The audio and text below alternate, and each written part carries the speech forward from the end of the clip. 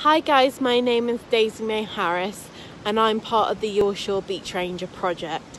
So for the last 3.5 years I have committed as well as dedicated my time towards the academy, which has meant I've been able to achieve my bronze, silver and gold levels, and that is an amazing feeling. But as we all know, we're currently living in a pandemic.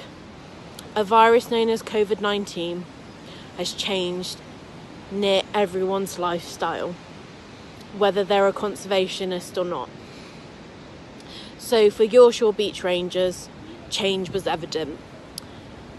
Workshops, training days and events that were arranged for the summer have now been postponed or cancelled.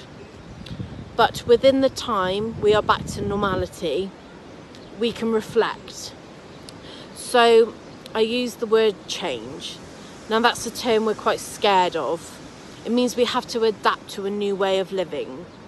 And for myself, I have just done that. I moved away from the Cornish lands, back to the Midlands, to my hometown where I was born. It's known as Shrewsbury, and I would say one of the coolest factors about it, it's where Charles Darwin was born. Yes, the known and beloved naturalist was born in my hometown, so maybe that's why my path was driven towards conservation or the natural world.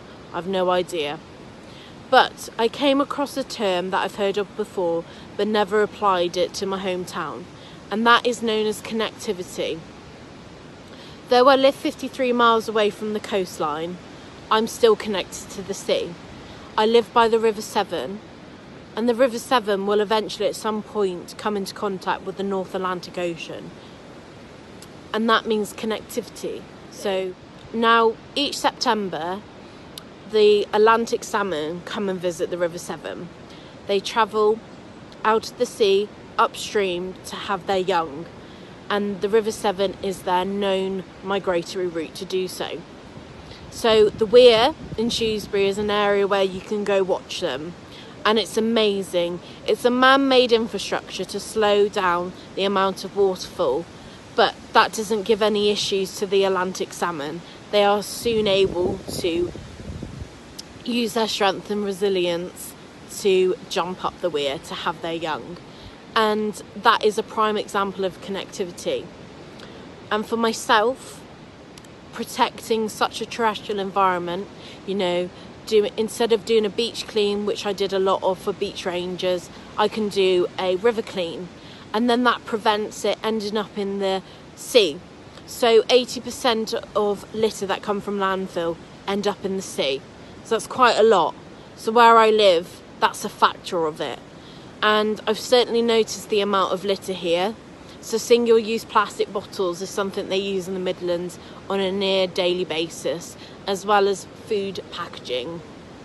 Whereas obviously living in a marine environment, there is more ghost gear, where there isn't so much of that here. The odd rope and that from farmers, that's it.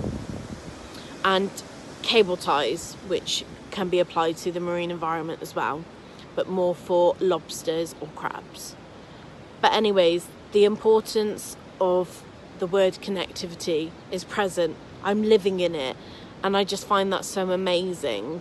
And I don't think I would have realised connectivity if I didn't come back home. So I've been dedicated, as I previously said, to being involved with all the events and training and workshops that have been provided, and that has enabled me to grow as a marine conservationist, to become confident enough to speak with others and do what's best for the marine life in Cornwall, which is what I feel I have achieved so far. Though I'm not with it, I'm still connected, and I can still help by protecting the terrestrial, preventing any harm from entering the sea. I can do my best, and that's something I've learned over lockdown, and I just think that's such an important message to share with others that feel quite negative at the moment.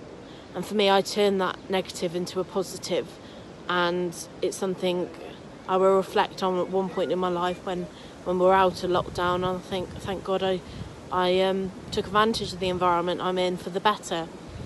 So I just want to thank Beach Rangers for, enabling me the opportunity to become, the marine conservationist I am today, and also what's going to happen after the pandemic. I certainly feel that we will use a lot more technology, so maybe not many people going out and about, which might be a beneficial factor for the environment.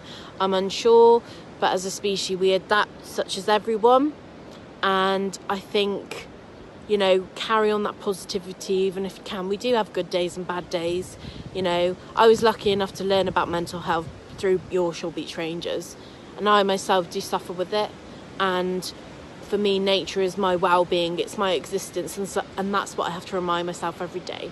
So tell yourself that as well. And thank you very much, everyone. I hope you're all safe and well, and see you on the other side. Bye, guys. Bye.